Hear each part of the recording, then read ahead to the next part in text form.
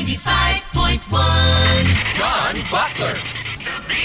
John Butler here on The Bee, and my guest today is an actor from Austin, Texas. You may recognize his face, and if you haven't seen a couple of his movies, you need to check him out. We're going to talk about him here in just a minute. Jeff Weber. Jeff, welcome to the program. Hey, thanks for having me on, man. How you surviving the coronavirus shutdown? Actually, pretty well. You know, I spend a lot of my time learning roles and writing songs and stuff anyway, so not much different here, except for obviously no productions going on. Yeah. Hey, well, tell us a little bit about your background before we get into a couple of movies that you're in. You're a Texas guy, right? Yep. Yeah. I mean, I was actually not born in Texas, but I've grown up here most of my life. Thank God. I thank my lucky stars every day for that. My dad was a Navy guy, and so we moved around a lot. Yeah. Yeah. So you spent a lot of time in New Braunfels. Yes, that's mainly where I grew up, New Braunfels, Texas. And live in Austin now. I live in Austin now. Love it. Love it. Yeah, I've been here for I've been in Austin for 5-6 years, you know. Okay. And as an actor, it's kind of where I have to be because I do not want to live anywhere besides Texas. Yeah. And so as an actor, this is the city for me to be in. Yeah, well, I went to UT there, so I have a special place in my heart for Austin. Hook 'em horns. Yeah. One of my good friends is a golf coach. Yeah.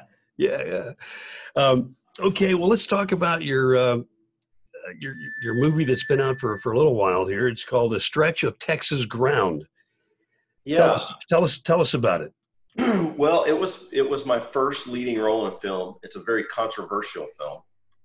It's kind of politically fueled, and you know, as an actor, you take roles not necessarily that you agree or disagree with. You just do it because maybe they're interesting, and you get paid to do it. Yeah, politically fueled. How? It's kind of an anti-war theme. And it wait a minute. You're against war? What's this? Yeah, right. I'm so terrible to be against the war. Jeez. Yeah. It's kind of a thought-provoking film about war and its effects, you know, on both sides or all sides or whatever it is. I just really liked the character. He's a Texas sheriff, Sheriff Joe. Yeah. Everybody calls me Sheriff Joe now. So I'll have to shake that stigma off at some point. But my character was really cool, and that's why I took the role, and because he was a very interesting guy. And yeah, it's a long movie. And how long? How long are we talking here? It's like an hour and 30 minutes. You know, hour 30 or hour and 40. I can't remember, but. Yeah, it was a great experience, and it was my first leading role, and I've since had a few since then. Yeah. And yeah, it was enjoyable. If you can stomach political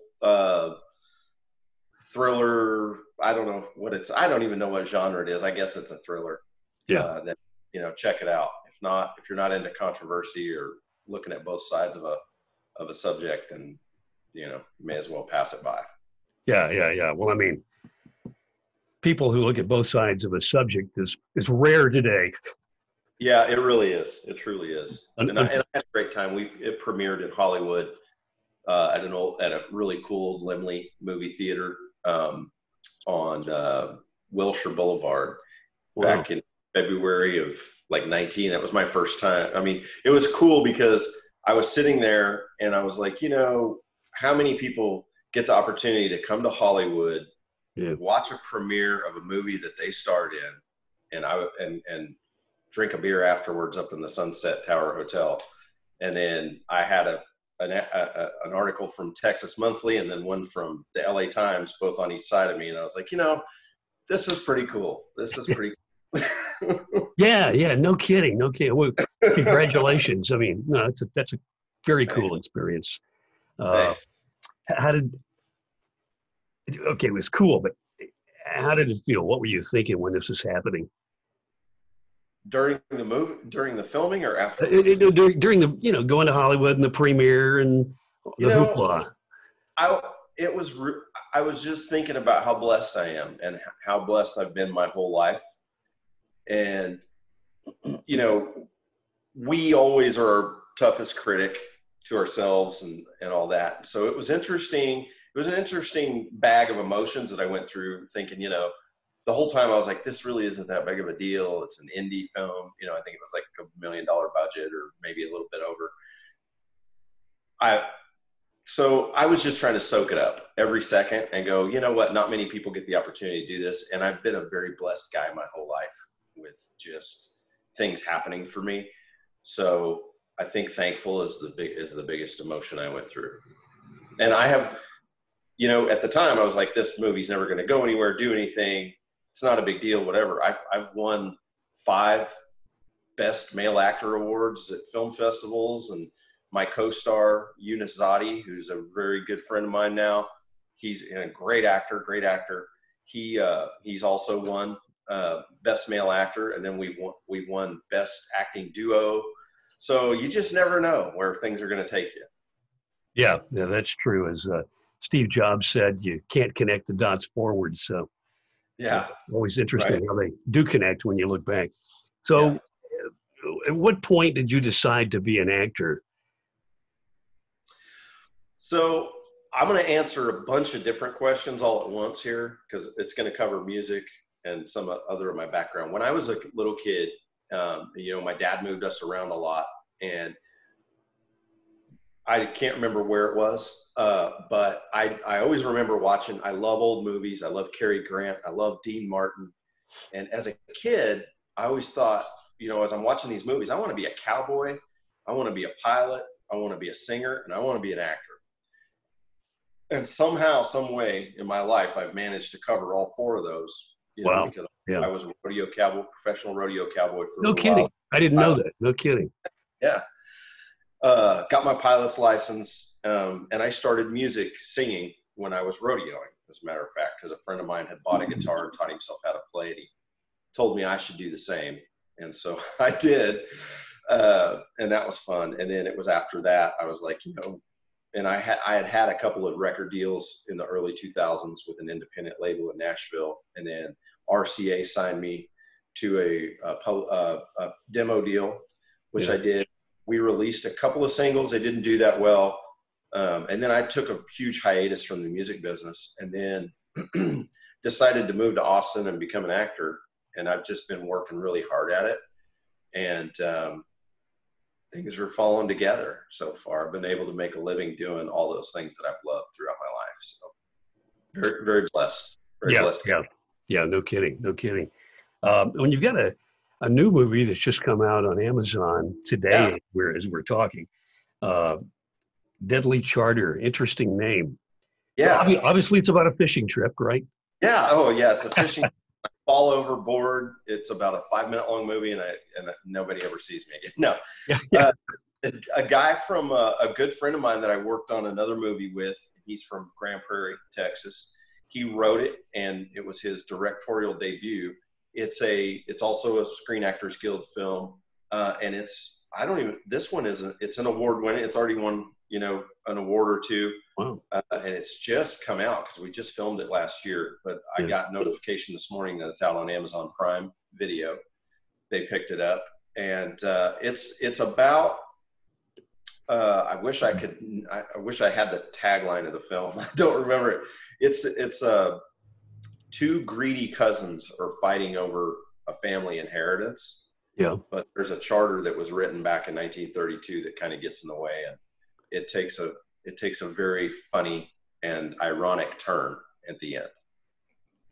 Well, we'll check it out on Amazon Prime. Deadly. It's only like 40 Deadly minutes. Charter. Yeah. 40 minutes. Okay. Yeah. So it's an easy watch. Well, nowadays, especially with the shutdown, people are watching more and more videos. So hopefully they'll check that out. Okay. Well, before we go, let's talk about your music, your singing career. You've got I know a couple of great songs out. One is Mr. Abraham. Correct. Give us the background on Mr. Abraham. You wrote this too, right? I did not. My bandmate Paul Shreve wrote this. He was inspired by a book that he was reading, and he very cleverly and brilliantly came up with a song about Abraham Lincoln's death train after he was assassinated, and the journey that it took, the same route it took from DC to Springfield as it did when he was, came to Washington. Yeah. And not many people in those days had enough money to go to the big cities. They all went to the rails and watched the train go by so they could see the commander-in-chief. So that's what that's about. He was kind enough to let me sing it on the album, and we're actually going to release that as a single for Veterans Day. Oh, cool. Okay. Well, we'll look forward to playing that on the air. And Awesome. another song you have is "Talk to Me with Your Eyes." Yes. What's the background on "Talk to Me with Your Eyes"? Cool tune. I wrote it with a couple of Nashville cats when I had my deal back in the early 2000s. It never saw the light of day. But when I got together with Pete and Paul and we formed, shameless plug, the Radio Gunners. Hey, we love the Radio Gunners. That was one of the songs I brought to the table. I'd totally forgotten about it, but now, getting back into music, and they loved it. So we decided to put it on the record, and it's our first single. We released it a few weeks ago in the US, and it's doing very well. It's getting a lot of spins. People are seeming to like it a lot, and it's going to be released in Europe next, I think Monday or Tuesday. You're also a model for Tecovas boots. Yeah. I just did an ad for Tecovas boots. Are you familiar with them? They're a great company. Oh, I am. I'm actually lusting after a pair of their boots. Maybe you can get me a discount. Yeah, I can get myself a discount, but I'm definitely going to. I'll tag your show and Tecovas in the same post. Those people, and then maybe we can make the connection there. They are a great group of people. What a great team that guy has assembled at Tecovas, and it was a pleasure working with them. As a model.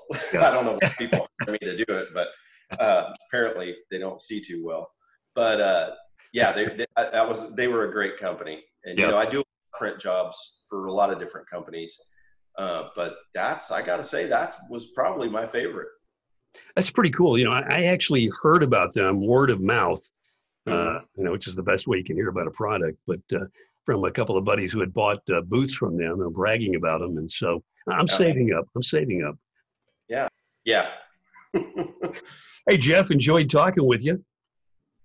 I really enjoyed being on, and thank you so much. I'd like to really say thank you, the folks like you that take an interest in people like me and what we do. That's the whole driving force behind why any band or any actor or anything ever gets out there, because without you people, we don't work. And so very much gratitude. Thank you. Hey, well, Jeff, keep us posted on your career and new songs that come out that we can play on the beat. So thank you. All right.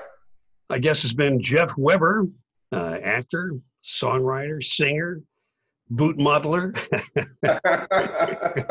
Bootlegger. And bootlegger. This is John Butler on the beat. 95.1 John Butler. The Bee. John, thanks so much for having me, man.